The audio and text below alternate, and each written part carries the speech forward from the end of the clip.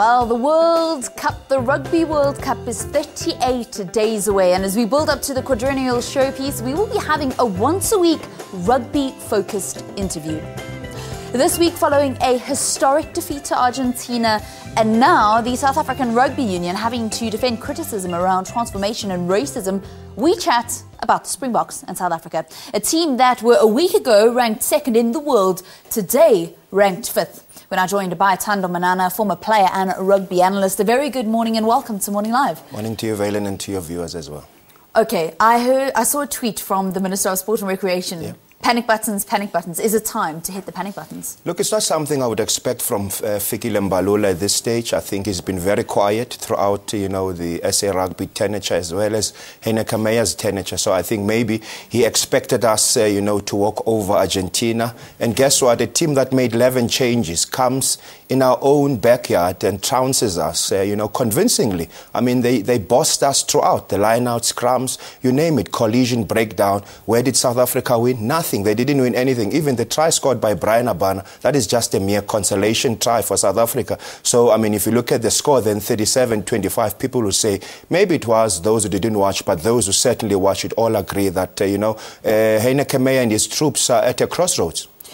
What do you make of the scrumming? Because obviously that's something that has now been brought to the fore, and I always find it quite difficult to really just pick out one or two areas. Often it's the referee against South Africa. That's always been a theme after big games or losses that really surprise us. But we are going to have our scrumming coach, Peter de Villiers, going to approach international referees to actually find out how they're actually calling the scrums. How do you understand it?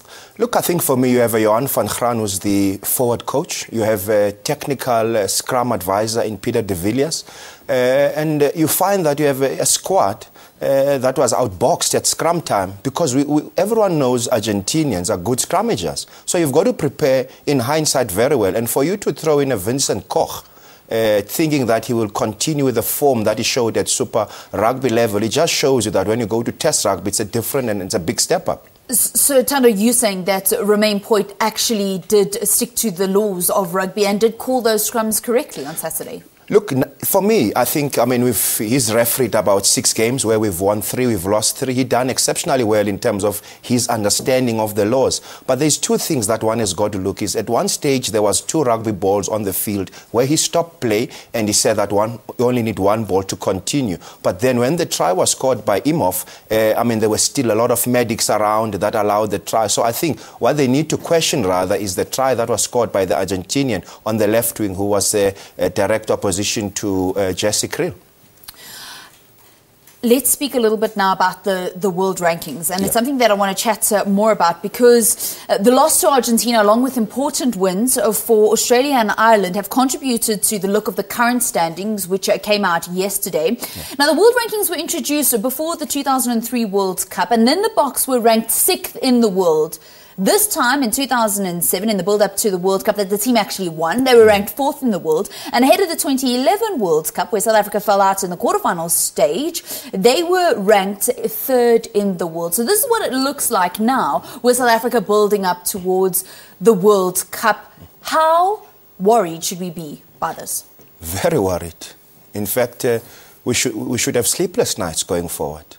You've got to remember that just earlier on in the year, a beautiful article from an Irish newspaper, one of the writers stated clearly that South Africa are one of the tournament's favourites, along with New Zealand and England. But now, as things stand, after the 4 consecutive losses, it looks doom and gloom for South Africans if they look at that. To lie number 5, with just after a week where you were lying number 2, going into a World Cup, with it just a month away, it's just, for me, I think it's scandalous where we are.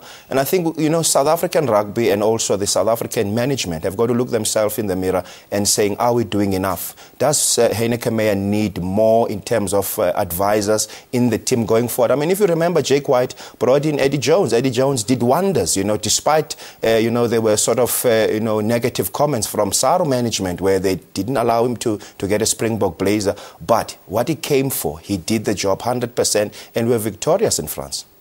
And ahead of that World Cup, we were ranked 4th in the world.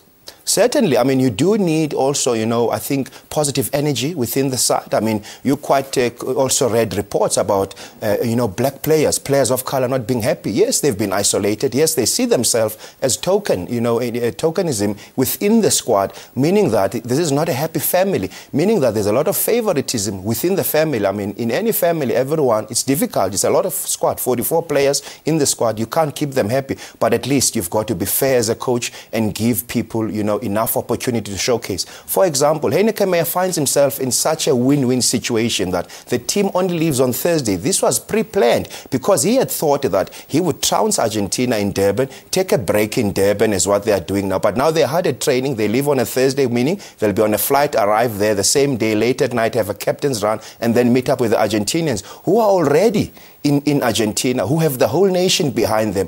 And, you know, it's just Los Pumas all the way. And I think we're going to have a really torrid time. Remember, Argentina, throughout the 4 years that they've been involved in the Rugby Championship, they've targeted one team, and that was South Africa. And finally, they won us last weekend on Saturday.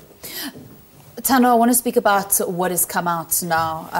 South African Rugby Union defending the criticism that's been levelled against them by COSATU. Do you know of the players that have gone to COSATU to bring up the debate of transformation? And, you know, is it a really valid one? And just how difficult is this kind of discussion now with the World Cup less than 40 days away?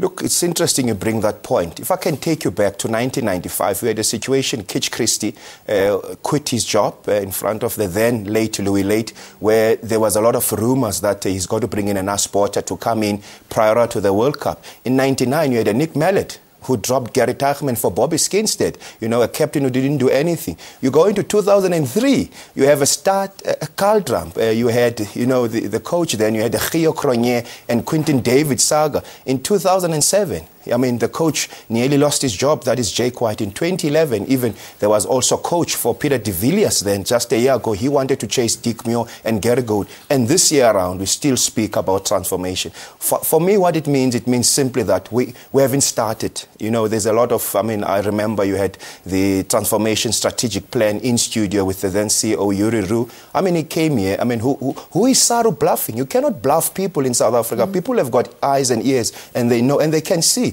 I mean, for example, 2 weeks ago, you bring in a Lionel Mapu in the last 2 minutes. That's tokenism in front of the whole world. And I think we've got a situation where I think South Africans and also South African people, they need to embrace transformation. We need to see a team that when we go to the World Cup, we're going to wear the Bok jerseys on Fridays. People are not going to wear those Bok in terms of they protesting because not enough is being given, not opportunities are given enough to the other players within the squad. So I think it's a big problem. And also I think the sports ministry, for him to be tweeting that, he needs to get down to work and he needs to make sure that, because he's brought these things. I mean, we had an election in the country and he brought transformation. He brought 50%, 60%. But now you find him quiet when it comes to, you know, to a situation where he's got to be vocal and he's got to meet up with the coaches and saying this needs to happen. He's not doing that. You cannot tweet. You either do things or you don't do things. Yeah, I mean, the other problem is that we should actually be having these discussions for the 4 years in between and actually doing stuff in the 4 years in between the World Cup. So by the time that we get to this point,